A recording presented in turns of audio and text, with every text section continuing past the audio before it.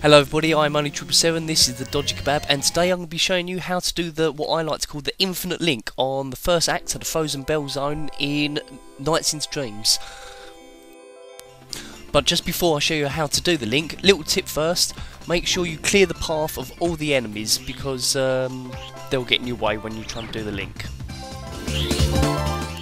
The secret to this link is actually really easy.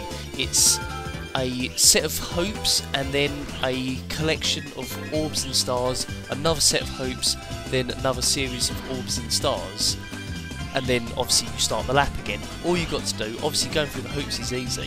When you get to one of the points where you've got the orbs and stars, they're all arranged in a point where you just have to collect the ones on the outside and do it in a circle.